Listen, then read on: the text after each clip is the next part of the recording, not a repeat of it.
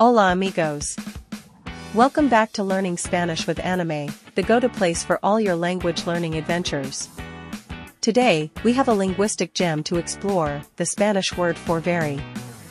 So, grab your notepads, hit that subscribe button, and let's dive into the vibrant world of language together. Ever wondered how to add that extra oomph to your Spanish expressions?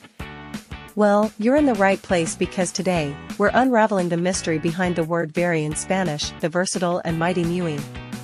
So, what exactly is moo-ee? Think of it as the Spanish superhero of adverbs, ready to swoop in and intensify the meaning of your words. Pronounced as moo-ee, this little powerhouse can transform an ordinary statement into an extraordinary one. Whether you're describing a stunning sunset, expressing your happiness, or adding flair to your storytelling, moo-ee is your trusty sidekick. Let's bring it to life with some examples.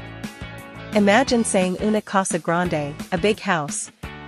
Now, sprinkle in a little moo-ee magic, and you get una casa muy grande, a very big house. See how it amplifies the intensity? And it's not just about size, moo-ee can enhance any adjective or adverb.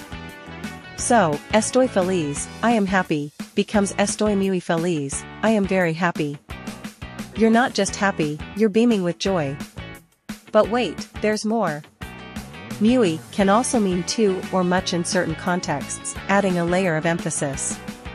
For instance, hace calor, it is hot, becomes hace mucho calor, it is very hot. Feeling the heat now, right?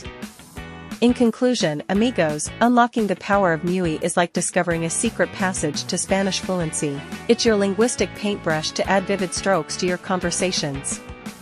So, practice, experiment, and let moo-ee be your language companion on this exciting journey. If you enjoyed unraveling the mystery of moo-ee, don't forget to hit that like button, subscribe for more language adventures, and let me know in the comments your favorite way to use moo-ee in Spanish. Hasta luego, language enthusiasts!